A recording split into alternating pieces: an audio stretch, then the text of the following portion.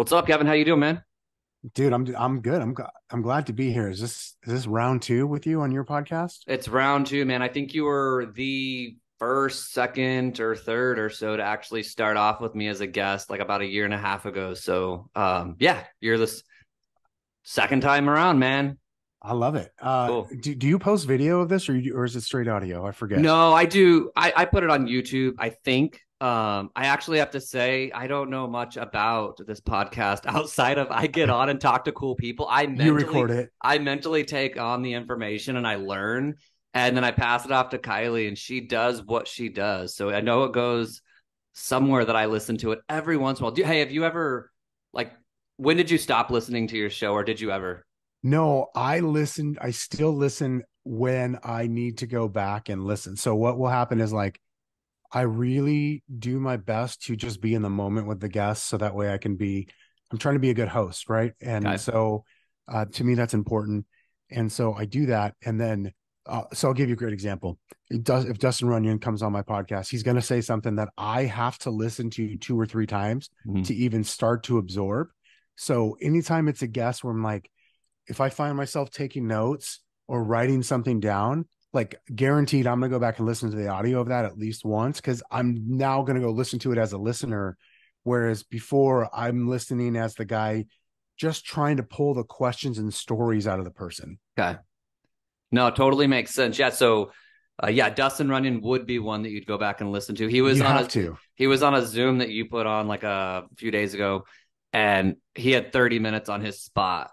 And man, that guy, We could give I just love the fact that he won't allow a market conversation or excuses into the equation. It's legitimately all you. Like, and there's nothing more satisfying to me than the problem being all me, because that seems solvable and the market and everything else seems so unsolvable. So like I'm yeah. actually so intrigued by it. He's like, there's no business issues, there's personal issues that lead into your business. And I was like, game on. So So no, good. I know what you mean when you say like you gotta listen back. So no, I listened to like the first few shows that I did. And then now I just every once in a while will listen for a sec just to like make sure my quality of audio is good or whatever. But yeah. Yeah. I trust Sarah to spot check the audio and then like I said I go back and listen as a listener. Maybe 25% of the time I would say. I go back and re-listen as a listener Okay. because there was something I just couldn't absorb while I was in the moment. And you've been doing that podcast for what, 4 or 5 years, or Yeah, dude. November will be 5 years. that's next level? That's what the That's very podcast is next called. level. Yeah, the next level agents podcast. Okay. Do you get people that like reach out to you and tell you that like certain episodes have did something to them as Uh-huh. far as like impactful? Constantly, which Okay. is one of my favorite parts. In fact, one of my good friends in the industry, you might have met her or at least know her. Her name is Via Williams. Yeah, I know She was her. at she was at our mastermind last week. Um, Via just posted, I think it was yesterday, that I recorded a podcast in 2021 with Katie Klesitz, Frank's wife, Hmm. about investing and how she bought 50 homes in a year. And Via's told me this personally. I bet you 5 times since this episode came out. But then she posted about it yesterday, or it was either yesterday or the day before on every social platform. Um, just telling her story, but she just tagged me and Fred in it going, I heard Katie on Kevin and Fred's podcast and it totally changed because like she went from like owning one home to owning 11 in that time frame. Like she went ham just like you, bro.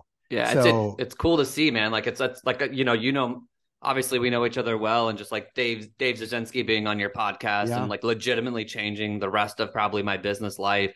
It's super impactful. You don't, I don't know. I kind of didn't think that would happen with my podcast, but I've had people reach out and they're just like, "Hey, dude, like you totally changed my mindset," or "This show was the one that pivoted this in my business," and it feels really cool. And you would think, why not? You and I have listened to many podcasts where somebody's opened our minds, and we think, oh, okay, maybe we're listening to Rogan or someone big that has like the biggest audience ever, and that they would have that impact. But you realize it's not always the audience size. It's actually who's the guest on the show and are they relatable to that person. Um, and some of the best shows you have, someone thinks it's the worst show. So I just kind of keep that in perspective of you're just doing an interview and you're trying to find somebody to listen. and relate, because not everyone's relatable to everyone.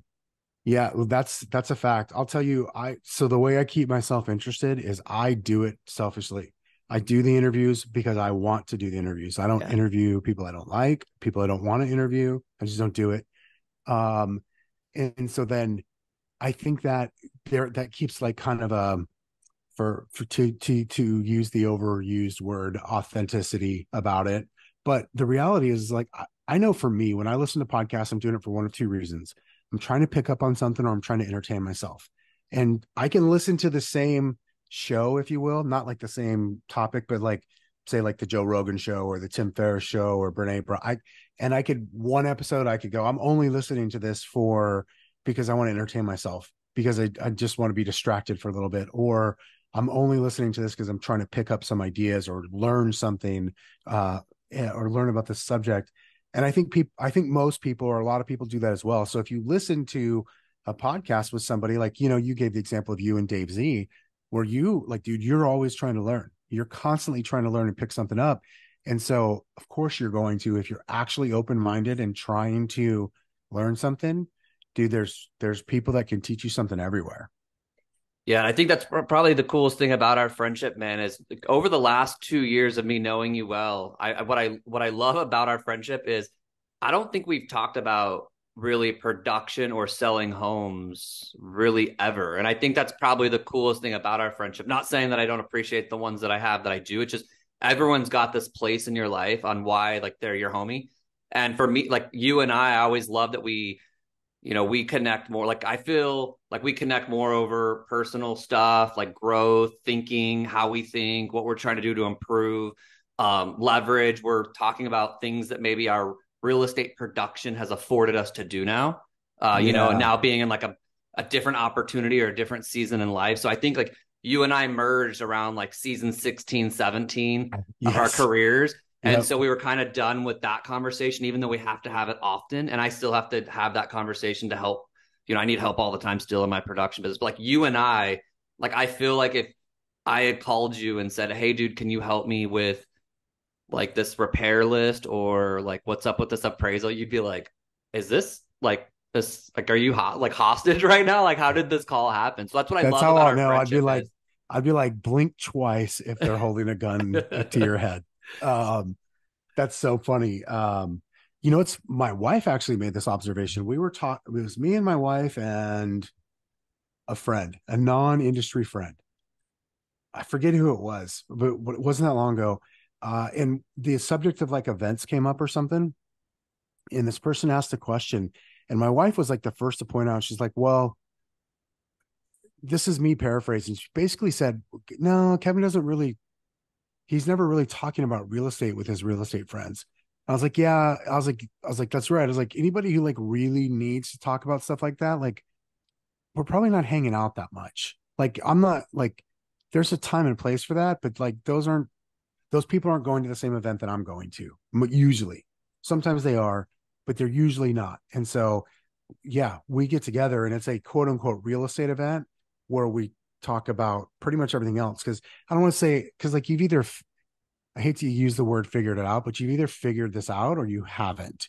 And if you figured it out, you realize yes, there's a time and place to share some best practices, but there's so many other more important things to talk about. Yeah. Yeah. Cool, man. So let's probably the only time you and I have ever talked production is when I usually start off the show like this, because the real estate space, what's cool about it is I think that's where a lot of friendships start. Like you and I, obviously, like we know each other because we both have real estate teams. We're actually still trying to have our real estate teams produce. So just so the listeners know, you can do it in 20 seconds, but what do you got going on for real estate? I mean, I just want them to know that you do sell quite a bit, why we might, and we still might not talk about that today. So I've got a business partner, Fred.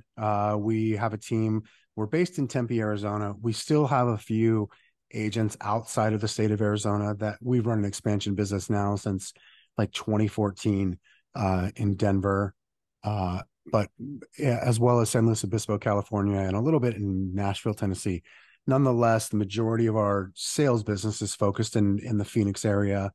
Sell a couple hundred homes a year, nothing special. I don't, um, I don't personally spend a lot of time on that.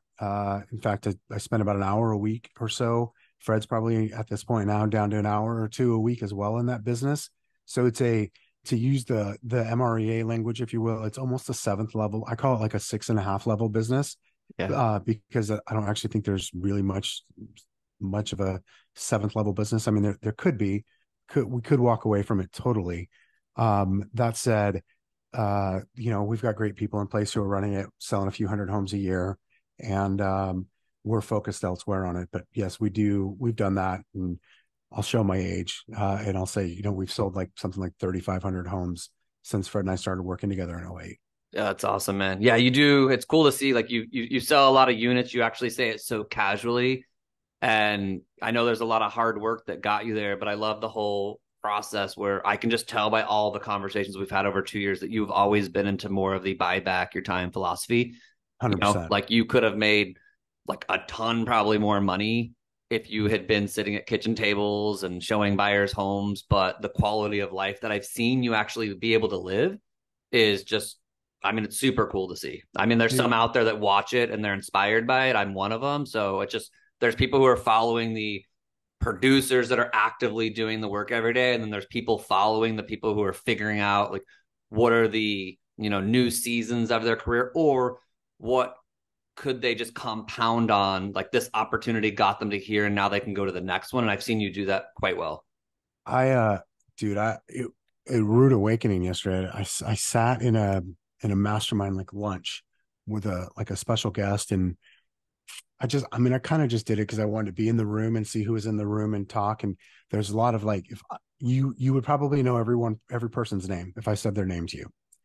And the kind of the host or the special guest, if you will, she read out everyone's question that had submitted a question ahead of time. And these are all people that sell a lot of real estate and make a lot of money. And without exception, they all sell real estate and don't own a business. And like they're all of them had questions about leverage and time and their focus and hiring and all this stuff. And I'm like, even the most quote unquote successful of us, like, just nobody treats this business like a business. And I think it's important to know like, hey, if you hear me say talk about my business versus somebody else talk about their business, you got to know that we're literally playing different games. Not that one is better than the other. They're just different, but they're different. I think this is where I will give myself credit is Fred and I committed to this more than a decade ago. We're like, no, that's the path we're going. I'm literally not going to let my income depend upon me sitting in someone's living room. Like we had that actual conversation. Was there ever a time when you made that decision that there was any like doubt? Did you have any conversations with your wife or your family, or I mean, even with Fred, where did you guys have anything where you're like, hey, like we actually want to make more money? I mean how did that come? Because you do trade some money usually in those eras. I mean, dollar per hour, you were probably making more, but that's still a hard move to pull off for a lot of people. I got tired of dealing. I just didn't want to. I literally just didn't want to work with buyers or sellers. I like literally just didn't want to do it. I think maybe um I was lucky in the sense that we had just had our first baby. So that would have been 11 years ago here pretty soon. And by the time we'd really made this decision, and so I say lucky, meaning like my wife was like, she was focused elsewhere. And the truth is like, it's not like we were going to be on food stamps. Like, Fred and I had an actual conversation where like, are you willing to like make less money? Like, what if we went back to like 150 a year each? And that's all we made for a couple of years in order to build a machine to get out of it. And knowing this might actually take 2 or 3 years, and we both agreed that it was worth it. And so we went, okay, cool. We'll make that much money. Like we probably won't take anything over that. The rest can go back into hiring people and building stuff out. And we're not working weekends ever again. So did you feel making that decision that you weren't going to go actively do that type of stuff with clients? Do you feel like that's what afforded you some of the opportunities that you have now in your life where you could just think outside of I got to work 8 and 9 hours a day. Like is that what got you into like joining EXP and seeing that type of opportunity? Yeah, because in a way it forced me to not, I'm going to say cheat by just taking more listings. Because I could have just said, I'll take more clients and then bring home more personal income, right? Instead of growing the business. So it forced me, number one, to work on the business. And then number two, as the business actually started to mature and like become something, it's afforded us an enormous amount of free time, an enormous amount of free time. And then we've been able to parlay that free time. And so that free time turned into, at one point, dude, right before I don't know if I've even told you this, but right before we joined EXP, like maybe 6 months before, 5 months before, Fred and I decided we're to play this trick where Tuesdays and Thursdays were not allowed to be work days, or they were not allowed to be group 4610 days. We could work those days, but they had to be focused on making money outside of selling real estate. Wow. And so we started thinking that we started taking 2 days a week to like, what other business could we do? What thing could we add? But not no group 4610 time at all. And then like a couple months in is when we found EXP, and it was like, then we leaned into that. What were there were a few options on the table that you guys thought about that you'd mind sharing or no or Yeah, no? we went down. I mean, we really actually had the outline built for like we were going to do like a kind of like a coaching training platform, Okay. not like one-to-one coaching. We'd both done that, and didn't necessarily love it because it felt like too much of a job. But we were like, we can create content. We've always created content, so we started working on like products to sell. Um, we also were busy talking to other business owners in other industries about like what they invest in and what their businesses are. And we were actively pursuing other businesses. Like, hey, is there something we could start on the side, or is there something we could learn about to make money? So the only thing we really leaned into was the product. Everything else was way more exploratory than anything else. But So during that time, that's when it got presented to you. yeah, it's not even that it got presented to us. That's when we decided we were going to be open Okay. minded enough to listen, because Okay. we were actively avoiding EXP. Like, let me be really clear about that. I was actively trying to leave KW for a year, and we were actively avoiding learning about EXP because we thought we knew what it was. Why do you why do you think people have I'm sure you were getting hit up by a lot of people. I mean, you're a huge player in the industry with a lot of influence. And why do you think people do that? Is it just like something they think of? Is it somebody that had like left a bad taste in their mouth? Because there was a good, not a good friend of mine, but a friend of mine the other day posted in a group on Facebook, hey, leaving this certain company, um, open to my options, no EXP. And first I was thinking, wow, it sounds like the same person that says I'm leaving Facebook, like Yeah, just totally. just leave. Pay attention to me on this platform I Yes, say I don't want to be on. yeah. So this person said that specifically, like, hey, I'm leaving my broker. She's a pretty good producer in another state, no EXP. Where do you think people come up with that type of stuff? Because when I was introduced to it, I had never known really what it was. So I'm guessing you did if you had that feeling. So two things for us, and I can't speak for everyone else, but I think this is probably true for a lot of people. Number one, yes, I'd had some interactions with people that I would consider unsavory. Like I didn't like them. I didn't like their approach. And so it gave me a certain sense or taste in my mouth of what EXP was. Whether that was right or wrong didn't matter. And then the other thing is I kind of had been, I mean, the group that I ran in, the circle that I ran in was very anti-EXP. And the reason why is because it was kind of and looking back, it's like no duh, like it was coming. So I was a KW, I was in Gary Keller's top 100 mastermind. I was in his pirate mastermind, which is like there was like 20 of us that were pushing hardcore and expansion. And the reality was is like Gary was shitting on it every day, and so we all took Gary's word as the gospel for everything.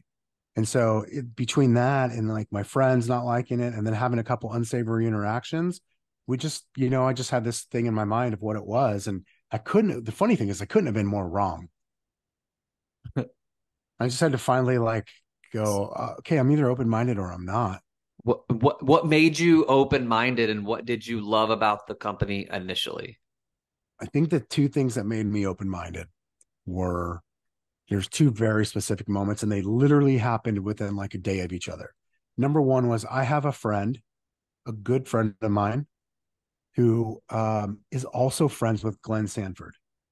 And he said to me, and this person was sort of counseling me through my exploring leaving KW phase, and giving me some advice. And he's like, I think you should probably talk to Glenn. He's like, I'm gonna call him and I'm gonna tell him that you're gonna call him and that, ask him to take your call. And you should just say to him the things that you said to me that you're concerned about. And so that happened. And by the way, I talked to Glenn and I thought Glenn was awesome. He's kind of weird at first because he's just his mind, the way he works. Like Yeah. he's not your average entrepreneur, in my opinion.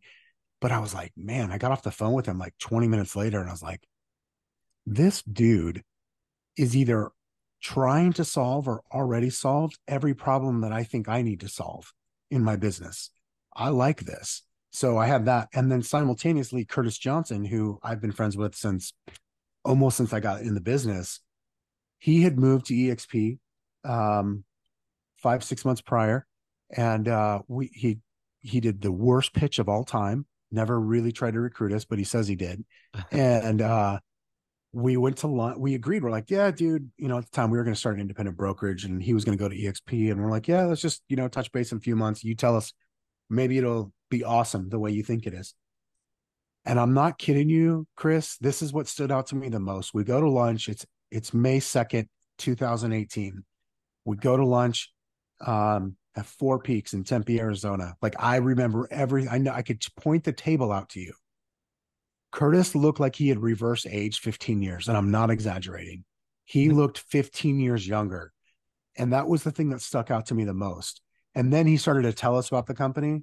I think I was actually in that day. Fred needed one more meeting. I was in that day. Really? Yep. Okay. What was it? Like what was the problem that they were solving for you? It solves a different problem, I think, for everybody. What was it for you? Was it the Uh, expansion and things like that? for me at the time, it was the expansion and it was actually having something in the future. It was giving me a chance to be entrepreneurial without putting a ton of constraints on me. Yeah.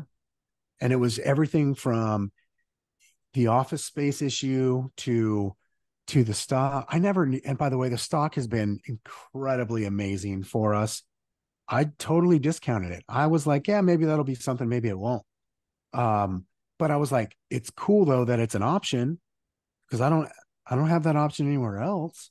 And so there was a lot that went into it, but those were the big things. So when we went to Park City, probably I don't know, probably 3 weeks ago now. We went to Park City. We had a mastermind there, and it was specifically a recruiting mastermind. I mean, that's it's probably the coolest thing now to go to are those types of masterminds because we're sitting in there and we're trying to figure out like how do we solve the agents in our community's problems, right? Like Yep. how do we solve their problems? Like how could they sell more homes? How could they live better lives? How could they actually have this exit strategy that we have the opportunity to have?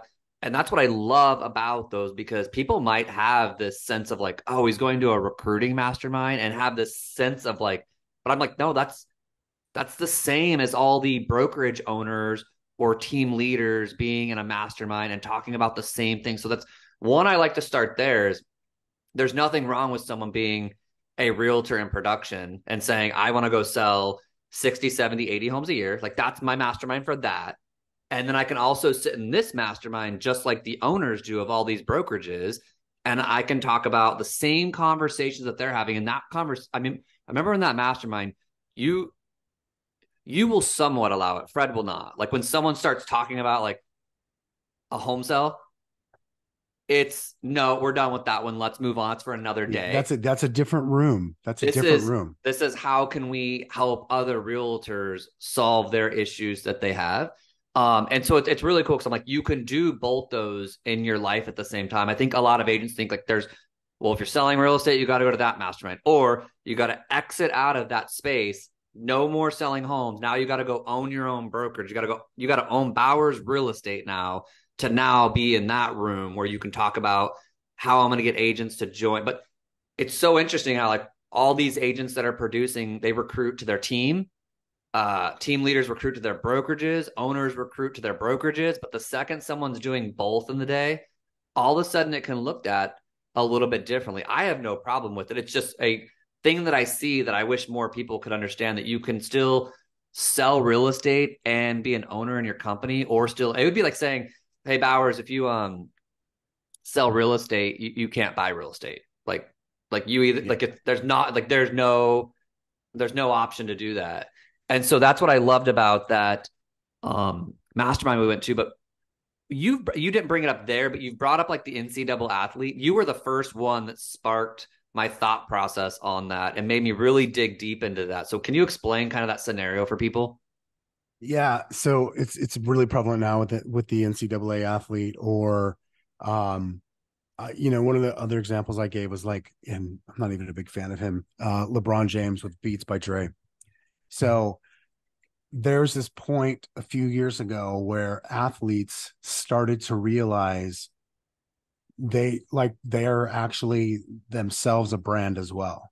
You've heard the sentence, I'm not a businessman, I'm a business, comma, man, Yeah. right? And realtors are just now starting to realize that too.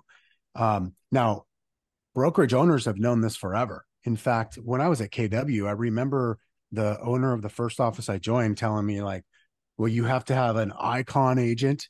You have to have 5 of them because they'll attract other agents in the city. People will want to be around them. And so, like, they've known that forever, because it's why, let's, Chris, if you were an agent right now with your massive production and influence at, say, a local Remax or a KW, right? Especially a KW, and you're like, hey, I'm going to leave and I'm going to go to EXP, or I'm going to go to ABC Real Estate, they would literally let you, instead of letting you leave, No cap. they'd be like, stay for free. Yeah. And then if that wasn't enough, they'd be like, I'll tell you what. In fact, this is a real example of an agent I know. Not only was she offered to stay for free, she was offered, because she was going to come to EXP, she'd be an icon agent easily. She was also offered $16,000 in EXP stock a year. They're like, we'll buy you $16,000 worth of EXP stock. No way. It's finally said to her, like, why do you think that they would do that? Why do you think that they would be willing to not only not make money on you, but to then have to write a check to you to keep you there? Do you think that just maybe, you are more valuable to them than your cap, maybe even your cap plus the money that they offered you? The answer is yes, right? Yeah. So all that to say, like, I think like athletes have, they've all sort of realized, like, I actually have this intrinsic value through my relationships and through my reputation and through my ability to help other people.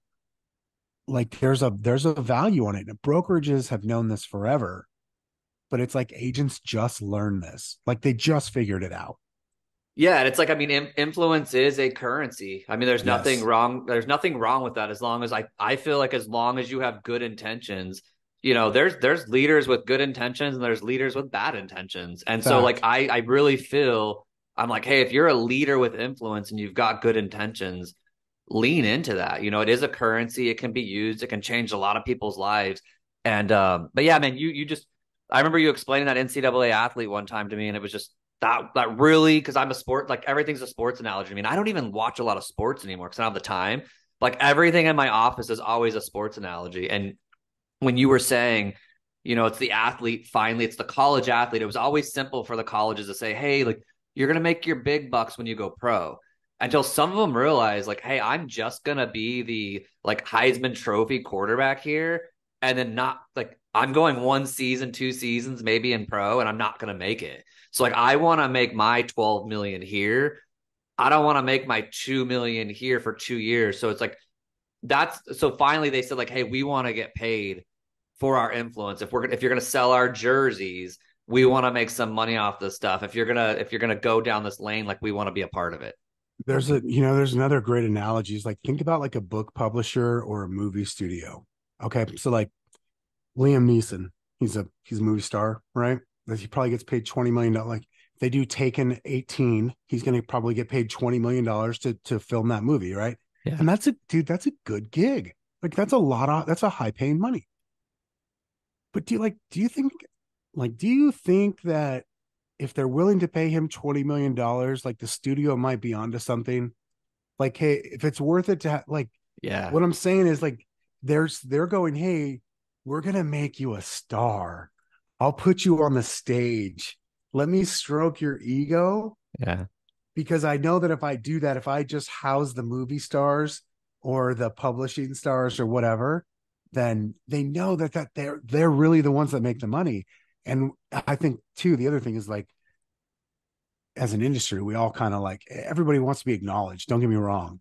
Um, but we let our egos get stroked too much and quite frankly, like brokerage owners know that and the leaders in the industry know that. And so they know that if they just lean into that, they can use that for their gain. It looks like they're doing something for us, it's for their gain. And what's cool about that is, I mean, you talking about how you were thinking about going into like the coaching space.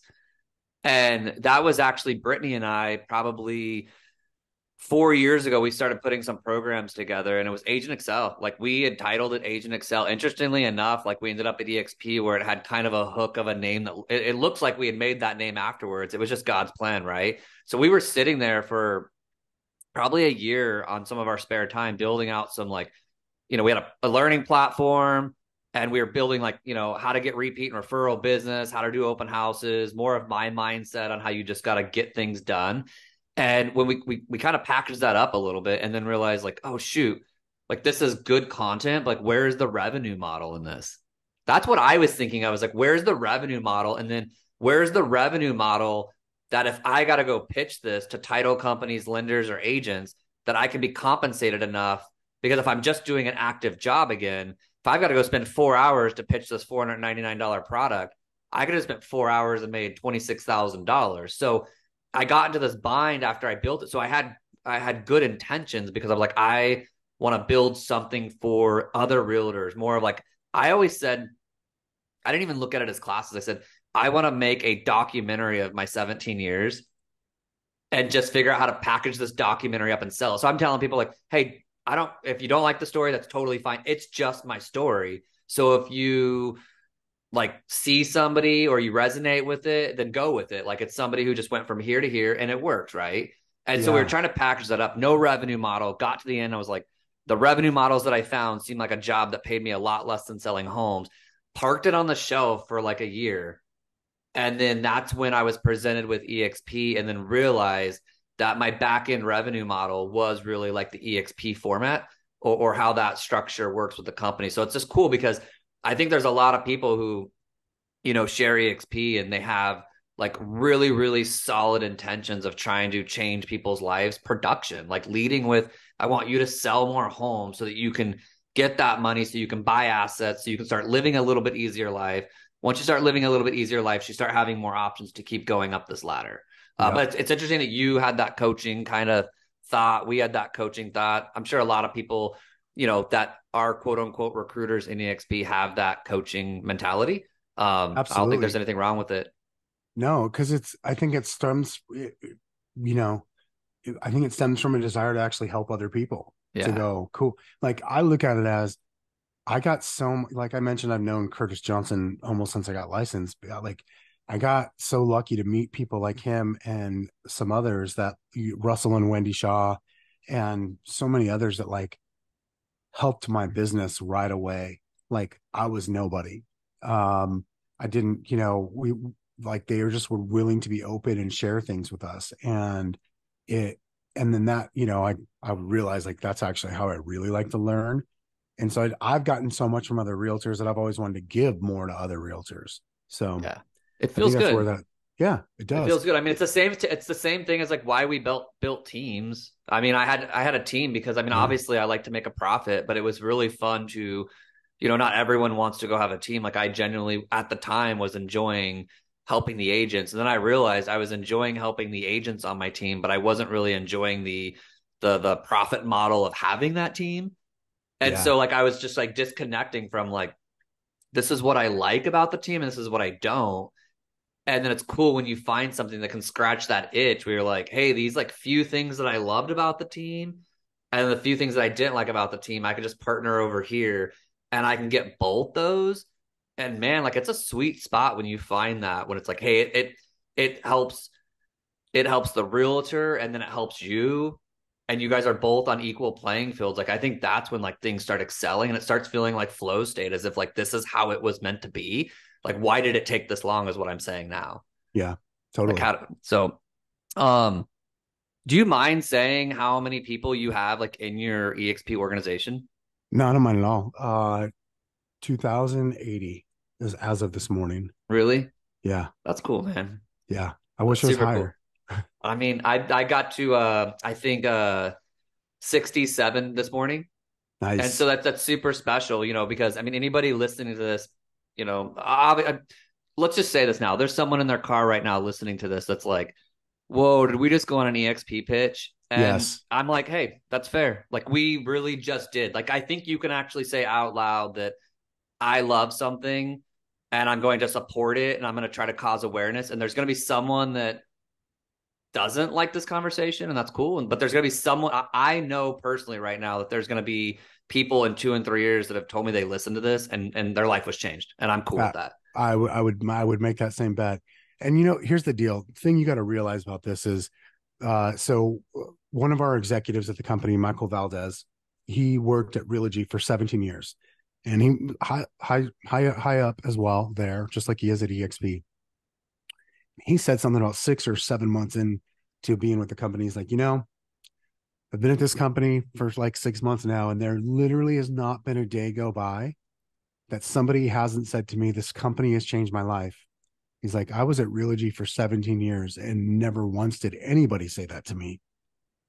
And so when people go, man, those EXPers are weird and they're always trying to talk about it, just take a second to understand because we've seen it and we've experienced it change lives.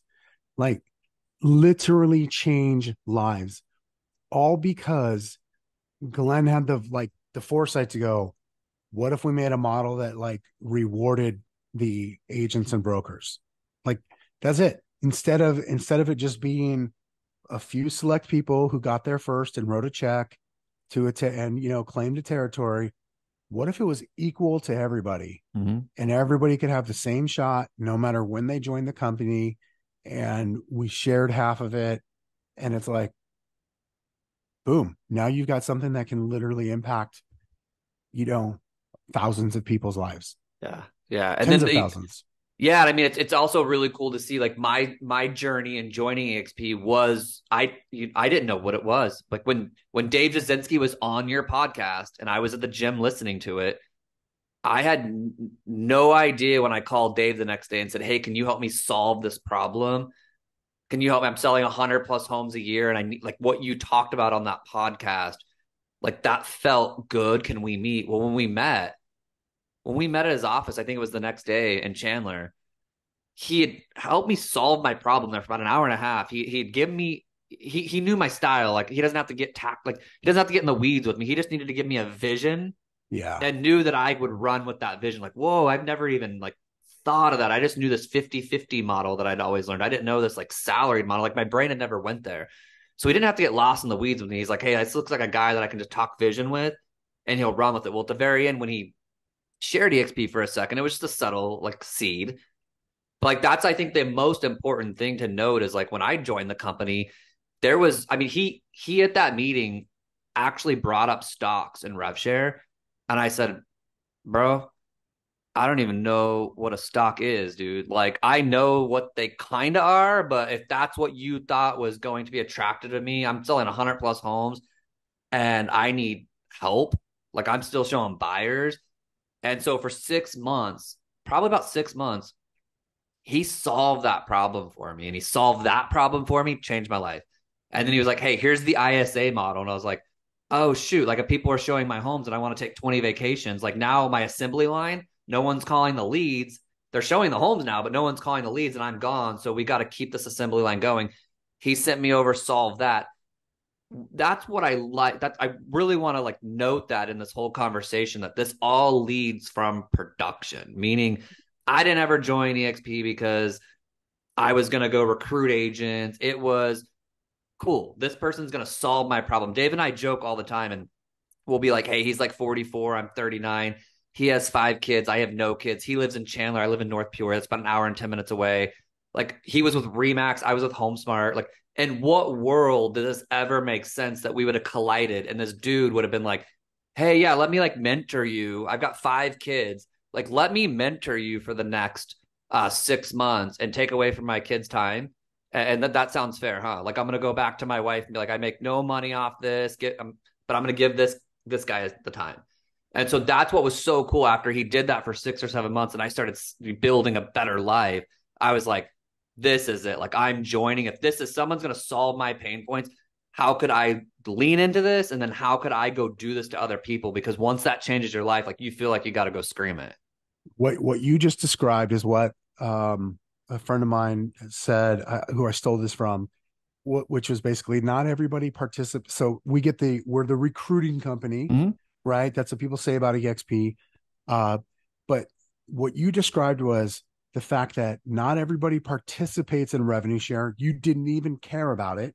You didn't know what it was, but everybody benefits because of revenue Yep. share.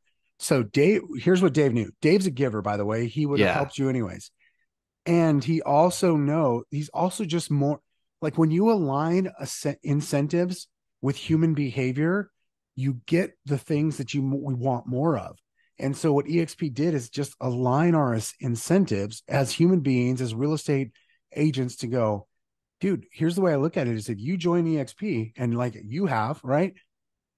If your business grows, then guess what? Dave's business grows. And if Dave's business grows, my business grows. So you can bet your ass I'm going to do whatever I need to do to help Dave. And I'm going to do whatever I need to do to help you. And I'm going to do whatever I need to do to help Marshall or Daniel or Nolan or Mike. It doesn't matter. All of those guys, like, because here's the deal. I wanted to give back anyway. I was already giving back to the industry. So I want to do that anyways. And now I get a way that if I do it, I literally get rewarded for it, but I don't got to swipe your credit card to do it. That's why we never really launched the coaching program is like, Chris, I couldn't get over not wanting to swipe my friends' credit cards. Yeah. And I use the word friends because I've realized like my friends are all realtors for them. I mean, I still have my friends outside of real estate, but the reality is the people that I spend the most time and the people that I would say probably are like my closest friends, they also happen to be in real estate at this point. And so I don't, it's not that I don't think what I have is valuable and worth swiping a credit card, but the minute you swipe somebody's credit card, the dynamic's different. And it's not wrong. It's just different. Yeah. And what's also very, very interesting that I've noticed over the last, 17 months of being with EXP is when I talk to certain people, it's like the level that they have to pay to get coaching, right? Like, some people are paying up to, two, three, $4,000 a month to get higher level coaching. And what's interesting is there's coaching, and don't get me wrong, there's nothing wrong with coaching, right? And then there's like business consultants. And so I look at myself more as like a business consultant. Like, when Yes. hey, like, you call me, like, hey, I'm happy, like Dave was for me. Oh, that's your challenge, like, showing partner. And here's the contract that was $8,000 for me to do. Like, like, you can review that, have that. So it's like, instead of having someone for $1,500 a month that I pay for coaching, you just have somebody that's actually nitty gritty in the streets, not talking theory, not the professor at college that's talking about building a business that's never built a business. And they're just like, go do it. Like, someone who's straight up, you can say, this is my problem. And they can say, oh, that was my problem 2 years ago. I felt that pain. This is how I solved it. And I'm like, how'd you solve it? And they're like, oh, because this guy helped me solve it. And you realize we're buying back our time so quickly, because I used to, at my old brokerage, I would have to like seek out a ton of people, try to get into a mastermind across state.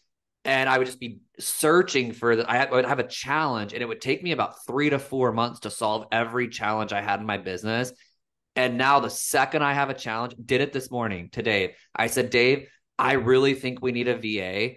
I just need you to give me a direction. And 7:30 in the morning, boom, boom, boom. Couldn't even read all the text because we had to jump on this podcast. I just hit him up nicely and said, hey, man, got these. Thank you. I'm going to read them tonight. I appreciate you. And so it was instead of 3 months of diving around and looking for this, it was just, there it is. now it's on you, bro. Like you now got to put in the work. That's all you need to get this done. I like that approach because it's not like you said, it's not swiping the credit card of $1,500 a month and then I'm going to give you a 30-minute session. I call it checkpoints. I tell all the people that I'm working with, I don't have a structure on coaching. Checkpoints. Like, call me with a problem. Let me tell you what to do. It takes some people 12 minutes to solve that problem. It takes some people 19 years to solve that problem. But when you solve that, hit me back up. I'll tell you my next advice. And we'll call them It's checkpoint coaching. This isn't structured Wednesday, That's 1 p.m. Like, you might not even have a I do problem in that. a week. Like, I do that checkpoint. to people all the time too. I'm Okay. like, go do. In fact, you're gonna get a phone call because I did that yesterday. Sorry, Okay. my buddy in Kentucky's gonna call you because I was Okay, like, cool. dude, you should call Chris. Okay. And I was like, then go have the conversation with Chris, and when he shares with you what he did, how he did what you're trying to solve, I'll tell you what to do next. Okay. But you got to go figure that out first. So I do that. I do that same thing. Ah, What you're describing, dude, is I've heard it referred to as like the cool thing about EXP is like you're picking a board of directors for your business. Or a friend of mine that's cool. who I did coach formally for a couple of years, and you know, and then when he moved to EXP, he was like, "Oh, you didn't recruit me. I recruited you and Fred and Curtis to be my advisors in my business for free." And I was like, "Damn, I hadn't thought of it that way." But he's right. Like he actually he had the good lenses on of like, "Oh, that's funny that you think you recruited me. I recruited you." I He's like, mean, I fair, recruited fair, you to be my business coach. Now fair. you're now on my board of directors and my go-to guys, and you're incentivized for it to happen. And I don't even have to pay you. And I'm like, Yeah. yeah, this guy gets it. Yeah, and that's what's cool about this, man. So I mean, I still obviously this morning I'm hitting up Dave because I'm asking questions about getting a VA in my company. The production, solving that. I get on I'm texting you and Fred. I mean, probably almost daily to try to figure out more of how to recruit at a better level. Um, so man, what else? I mean, I hit up Curtis every once in a while if I want to just get like some just like, like he's someone I can just ask a few questions to, and he just gives me that spark I need in 3 sentences. I don't need 30 minutes of his time. I need like 2 minutes, and I'm good. Yes, Like I exactly. don't like I don't need 45 minutes of someone's time. Like I need 2 seconds from you, and boom, I just need a spark. Let's roll. So that's yeah. I like how you said it that they more recruited you. Like you really look at it. I mean, you put in work. I mean, I put Well, in a lot of work. he and I probably sold 30 less homes this year by what I'm doing. So I literally looked like I had to make there was a fork in the road and I just decided like, hey, I'm cool with this. Like if yes, I had to make every decision based off like dollars, I can't I did it. I did it in my previous seasons. I was like, hey, I'll go do that for money. And now I'm just like, hey, I just want to do this because that makes me smile. It yeah, makes me dude, smile. And then for some reason, the more I'm smiling, the more I'm making passive. And I'm like, let's just roll with this, right? Flow state. you can't have two North Stars. So either money is your North Star or time is your North Star. And I'm not saying this is the only two, but either time or money is Get your it. North Star with most real estate agents or most business owners. And you got to a decision where you said time is my North Star. And so that means I have to spend my working time on things that make, as my buddy would call it, crock pot money instead of microwave money. Okay. Microwave money is the next transaction. Nothing wrong with that. Like in fact, I believe we should have a lot of that, and you should do that until you have enough to feel safe. And then it's time to go to crockpot mode. And you went, time is more important to me now. And so I'm going to crockpot mode. And now my activities will lead to crockpot money instead of microwave money. That's what you did, man. And the biggest problem with our industry is that people don't ever make that switch. And so they get trapped into they get trapped into next month's deals forever, no matter how much money they make. Dude, I know guys making million, $2 million a year that like, and they're spending every penny of it. I mean, I've seen it happen time and time again. And it's just, it's a trap. And EXP just was the first company that came along and said, hey, let me give you a crock pot mode that you can just plug into doing what you already do and you're already good at. Yeah, man, that's good stuff. I know at that Park City mastermind, I had got up to speak. Fred had asked me to do so. And I remember going through this, and I just want to say it out loud, kind of get your opinion on it. But I've had some people who are like, "Hey, well, to recruit agents it takes time." And I'm Yeah. like, okay, let's talk this through. That's actually a very valid, and it does. It actually takes a lot of time. Like, let's go down this lane. And I said, so here's the deal. We've got retirement coming, maybe. I don't know. Let's talk about that. Like, we've got this age of like, or I'll ask them, like, what day do you want to be like financially secure? Where you could say, I'm not running around selling homes anymore. And some are like, hey, I want to do this forever. Like, when I'm 92, I'm still going to be doing this. I'm like, that's good, cool. Um, so then I say, like, well, when do you want to be done with selling real estate? And they'll give me an age, and I'll say, okay, now what are you going to invest in to go, like, how much passive income do you have to have a month to live a cool life? And they're like, well, this is how much I would need. All right. So, and I'm like, think of this time like this. I would tell them with my rental properties, and I have 20 of them. I said, during that 3-4 year span where I bought those, it was make, I didn't buy these creative financing. These were 20, 25% downs. It was make a lot of money selling homes, not going and buying really, really cool stuff that you felt you could have, that you felt you deserved, but the world owes me nothing. Then figuring out how to have people help me do it, like a business. Now spit out a profit after taxes. Now it's got to spit me off a profit. Now it's got to go over. It's got to go over into my personal life, right? It goes over into my personal life. Then it's got to go through a funnel of vacations, clothes, mortgage, and then it's got to, at the bottom of that funnel, there's a little bit of money. And that little bit of money now has to go find properties. Can't find them in Arizona anymore because they were too expensive, right? So now I got to go spend all my time investing, researching, flying other states to find out where I'm going to buy. Then you got to go buy those. So it's got to be, you got to go literally lead generate, get a lead through, figure out how to convert them, get them through your business, which you have employees, get to the bottom of that with a profit, put it over into your funnel of your personal life, get it through vacations, kids, college, cars, and you have a little bit in that funnel. And then now you got to go spend 20 hours a week trying to find something you can invest in. And then there you go. And then you wake up at whatever age, and now you have what you have, and you can do what you got to do. And so it's like, did that take time? And they're like, yeah. And I'm like, well, at least keep it in the space that you're in every day, where when you're talking to your homies on the phone or other realtors, like, it's so much easier than flying to another state and trying to buy this, asset where you got to have a debt to income ratio, and they're looking at your P&L and they're like, I don't know if you can qualify for this house. And you're like, I make enough for this house, right? Like, so I'm just saying, like, why wouldn't we then just say, yeah, this might take 3 hours a week. Like, why wouldn't I do 3 hours a week for the next 5 years to have a really cool future? So, like, that time equation to me is fascinating. And so I just bring that up as we're probably coming to a wrap, and want to hear like your opinion on that whole analogy, because that time thing is really, it's got me bonkers anymore. Like, Well, everything takes time. I think that most people, Chris, I know you and you're a special individual. Most people don't stop to think that far ahead. You're unique in the sense that you go, I have a goal, but then like, what do I actually got to do to get there? And you start to chunk things down naturally. I don't think most people do that. I think a lot of it, I didn't do that. I realized even myself, I was like, dude, I got into real estate because I read Rich Dad Poor Dad. Yeah. And then I had a mentor who was literally living that life. And he convinced me that if I ever wanted to be an investor, I had to like keep working to make enough money to buy investments that would then make me money. And so that's why I got into real estate, dude. Because Professor Goodner was like, you still need to keep a job. So I was like, I'm just going to go work in real estate. And so then, but I was all in on investing and cash flow. And then I fell in love with like the business of real estate sales. And I was like, oh, this is a business. And then I forgot why I got in. And it wasn't until like 5 years ago, somebody posted in our Facebook group, Next Level Agents, oh, my mentor always told me, you don't get rich selling real estate, you get rich buying real estate. And I was like, oh, dude, I forgot it. Right. So even though I was focused and it was good, I was building something good. We talked about that earlier. I'm not ashamed of it.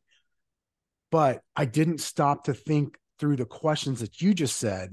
And I think I'm probably more like most people than you are, in the sense that I don't naturally start to break things down. I have a pie in the sky goal or aspiration that might be cool to do someday. And I might even, and I'm super optimistic. So I'm like, I'm going to get there. I'm going to get there. I'm going to get there. And so oftentimes that'll give me the energy. I think it was James Clear was like, the thing about optimism is it gives you the delusion that you can get there soon enough. So like your advantage is that you actually start.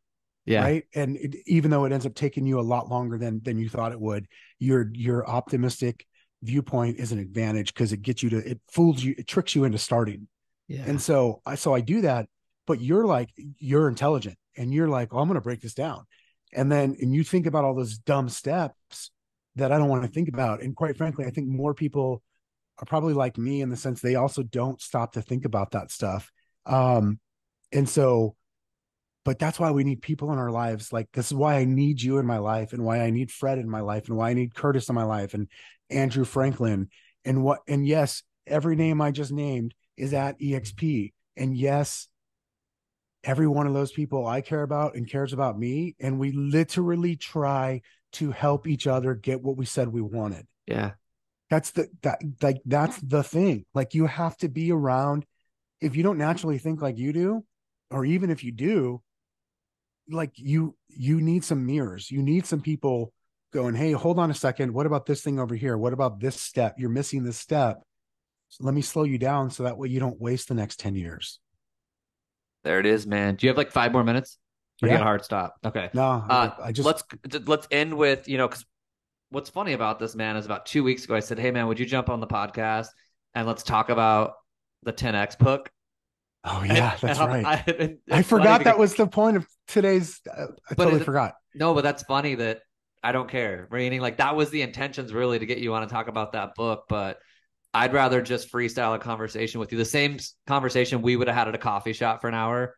That's like legitimately what you and I would have talked about, even if it was just entertaining ourselves. Because sometimes you need to I be, I have to be, who was I listening to yesterday? And no, it was Runyon, where he was saying, like, you've got to have a story that's so compelling that you sometimes have to like say it to yourself again. And like, that's why I'm like, this conversation is sometimes like, I know it, we know it, but like, just you and I having this conversation, there's truth to it. But like, it took me from a level 7 of energy to a level 10, even though it was just you and I talking. Like, I think sometimes you can just hype yourself up with a few friends, even if you're talking about the same mission, same goal. It could be the same mission, same goal you had a year ago. But I think those are your friends where, like, I don't know who, you say it to me often. You text me, it's like long-term goals, or whatever. I think it might be James Clear, someone that talks about like doing things today that are for like the future. Yeah, And I yeah, think exactly. it's when you have to me, it's when you have a 5-year goal. So like, you have to keep talking to that person, and it's the same goal. It's the same conversation. It's the same goal. It was really cool to now, like, seeing how I got recruited into EXP, and like, that's now my passion. Is like, I have several realtors now that I've helped that, like, right now this month have 100 G's coming through that we're not having 100 G's come through. And I'm just like, dude, if that's not winning on their end, like, what is? Like, that just feels super good, man, to like bring someone in that was not doing that, give them playbooks, mentorship. They're doing that. Like, you can see where these conversations spark us, because it's not just about us. I want to make sure that I note that here as we're ending. Like, this isn't about us, it's about them as well. And I guess it could be about both us, right? Like, why can't we do something in life where it's like, hey, this is good for you, it's good for me. Cool. We good? Well, dude, it's like I told you that one day. You said something about we were recruiting and like Yes. recruited another agent from this particular office, like another one, and it was like, I was like, I made the joke of like that might be operated by somebody else, but it's owned by Chris Bowers, and you were like, hey, it's nothing personal, and I was like, no, dude, it's fucking personal because Yep. look at this guy who just Yep. posted about his first 100K month. Tell me that's not personal to him. Like that's as personal as it gets, Dude, right? yeah, you said that, man. And I was like, game on. Now every day I'm like, this is personal. I used to always do that. That's a cliche. You're like, oh, this isn't personal, this is business. And I'm like, no, this is personal, man. Like, if I can give this guy a way to live a better life, or a better quality life, or get more time back, or retire earlier, I'm like, I almost feel now obligated to have conversations with people as like it's the good news. Like, I've got to go tell you that I could help you. Cool, reject Yeah. me. I don't care. Like, I'm good. But like, I want more and more of those stories in my life, so that when I'm 70 and 80, there can be like 200 or 300 agents that are just like, hey, that dude, like he helped. And that's all I like. That's really now as I'm getting older, I'm like, I just want someone to be like, hey, he helped me. And so if that's what I get, that's what I get. But let's go back to 10X. So at Park City, you had the author of that book and you interviewed him there. Super cool that you can get an author. I wish I could pull that off. What did that book mean to you? Because it was what you mailed that to me. Thank you. And probably sparked some of the coolest thought process ever. And it helped me really like gain and gap and things like that. Like it allowed somebody who's usually not very forgiving of themselves, always wanting to be ahead, to like Yeah. sit back for a minute and just be like, hey, like, I mean, like you did okay. What did that book do for you? Like, why was I, that one that you read and sent out to people? it totally messed with my head. Okay. Total to be honest with you, I was struggling with the 10x concept. Um, and but in a good way. So there's been books that I would say have impacted my life more. So I want to be really clear. But this book caused me to think more than most books have in the last handful of years. And it was around mindset and just listen to the title, like 10x is easier than 2x. It's kind of like, what? It'd be easy to write that off as bullshit, but when you really go into it, Ben is so good at what he does that he's got this great way of like building his argument, and he's, with him having a psychology background and understanding business at a high level, like he really puts it together, right? And so for me, that book was about um he said something like he believed that having a belief in your future is critical. Very obvious, but like how many of us don't? Like again, because we just think like I just got to do these things, right? I'm doing these things. Well, great, but for what? And so, and he talked. The thing that really messed me up was when he talked about his past, present, and future identity model. Yep. And how we talked about it was like a lot of like we all have it backwards. Like we let our past determine our future, our present. The reality is our present determines our past, and if we do this right, we should let our future determine our present. And it's like, wait, what? But when you hear him break that down, and anybody who wants this, you can reach out to Chris or me, and we'll share this private video with you Yeah. where he describes that, because that alone for me cleared up everything. That one little model that he shared cleared up everything for me. So that was big. I'm not gonna butcher it and try to give it away and talk about all the details that he did. Yeah. But the other thing too, and is he talked about like the purpose of having, I think he used the term impossible goals, and like the actual value of that. That was really big for me. Um, I think that he also he referred to like even his life as like a draft. Like he's a writer, so everything's a Yeah. draft copy. And it's like even what happened yesterday is a draft. And like you and I right now, we could talk about yesterday and it's a draft. That's a draft of my life yesterday. And by this time tomorrow, my draft of yesterday could actually be different. I could have a different viewpoint because I'm going to be a different person, and I could choose to view that differently. So there was really a lot in that book that gave me a lot to chew on mentally. Yeah, it was refreshing, man. Like I actually you sent the video of you actually interviewing him at that mastermind that we were at, and on the way home on the plane, I was watching it like again, and I was like, that was I think the best part because I'm I feel total opinion. I feel that people talking to myself aren't getting to where they want in life just on mindset. Like I think It's not enough. No. I mean, I think that when someone's like, hey, I want to sell 60 homes, I'm always like more of like when they're like, how do I do this? I'm like, wait, I'm like, why do you want to do this? How much are you willing to sacrifice a day to get it? Like, what are you doing it for? Like when you get knocked in the teeth, why are you still doing it? When you get knocked in the teeth two more times, why are you like, I want to dig deep on not just like, I want to make money. Like, why are we doing this? And I feel like that book, was like a connection to that. Like a, hey, this is what you want in the future, and this is what you have to do today to get there. I mean, it makes so much sense. But I think what's cool about he's somebody who a lot of people could have wrote that book, but like there's only so many people that can relay it in a way that's just digestible. So it's like nothing, I don't think Yeah. it's nothing groundbreaking. Like you're not gonna read it and be like, oh my gosh, I've never seen these words put together.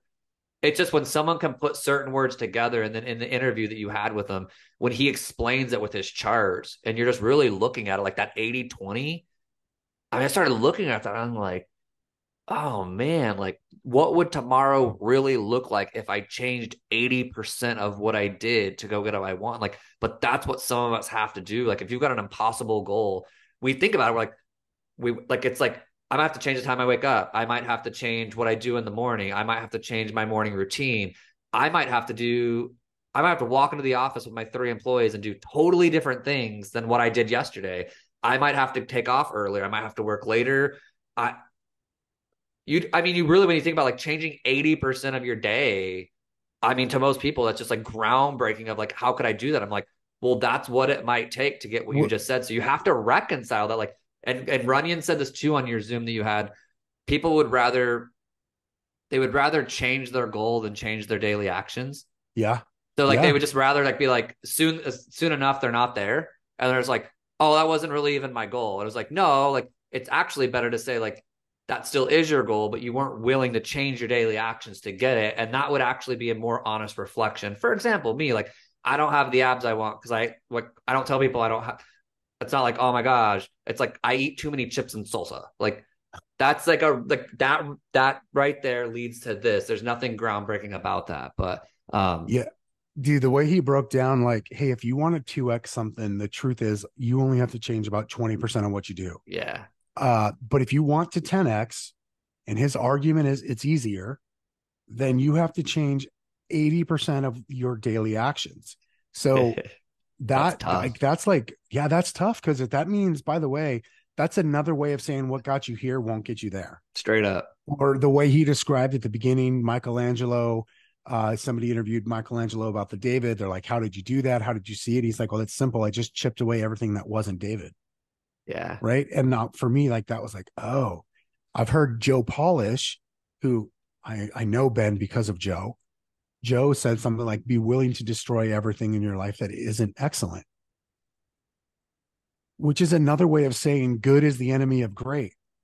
Yeah. Like, yes, you could be doing something good, and that good could be the fucking chain holding you on to what you have and holding you away from what it is we say that we want.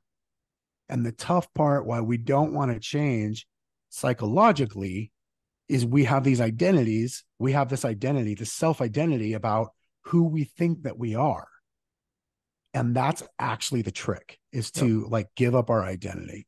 But we're so busy That as human beings I sucking know, on. man. I know. So we just here's what I heard is, you got to sit down every once in a while. I think it's just, and we'll end with this, but I would just encourage everyone to just like find an hour to put in your calendar that just says just sit and just think about your future with really no like computer around, just maybe a legal pad, a pen, and a calculator. I think that's like my mom always used to say, like almost everything can be solved, Chris. Money issues, weight issues, life issues, like almost everything can be solved with just like a legal pad, a pen, and a calculator. And so it's like we sit down and we start thinking and we start scrolling through things on the phone and like we're really not thinking. It's just like I think we need I think that could be the first start. And I'm talking to myself. I want to do more of this in my life. But if we just don't think, what do we want to change? But just say, hey, I'm going to block off an hour in my calendar that just says, think about my life and my future. I'm doing that right when we get off, dude. Text me and make sure I did it. Just like an hour where there's nothing around except for a legal pad, a calculator, and a pen. And just the time on the calendar says, think about my future. And I think that really that hour will be eye opening to people and myself, where it's like, you're going to start getting some thoughts that I think are going to be a little nerve wracking. And I also think that it might be something you don't make reoccurring because we don't know how to handle that hour without the media and without social media and without numbing it with whatever we numb ourselves with. Like that hour is going to bring up a lot of stuff where you're either going to say, "Ooh, am I too late? Am I too early?" And it's going to make you really sit there and think like, "Oh shoot." Like, but what's cool about it to me is it didn't change whether it scared you or not, right? So it just gets scarier. It's really just gonna get worse, I think, as it goes. So if something that I sit at and I think, man, like I wish I would have did this earlier in my life, I then say, well, man, I probably should do it today then, right? Because I'm like, I don't think in 10 more years I'll be like, oh, like it's got to start. So I think that's something that I want to do. And thanks for, let me talk out loud where realize that I need to do more of that in my life. Yeah, I think we all do. Cool, man. Well, dude, I appreciate you. I I appreciate got your you, dude. friendship, man. I appreciate all that you're doing because I see it. It's like and I'll end it with this, that there was times in my life where I focused on the people leading the way in production. And that was super fun to watch. It was a really cool time in my life. I love it. It was so fun. It was a good mission. I followed those people. And now, like, I see you and I'm like, that's cool, right? That's someone who's been in the game a lot of seasons, changed his mindset, going kind of a different direction with things. And just you're an inspiration to a lot of people. You've got a good community of people that you have merged together and all help each other out now. And I'm super thankful for it. Thanks, dude. I'm thankful you're part of it and also doing the same because I benefit from knowing you, man. I Cool, man. really do. Well, later, bro. Thanks for your All time. right, brother. Talk to you soon. Later, man.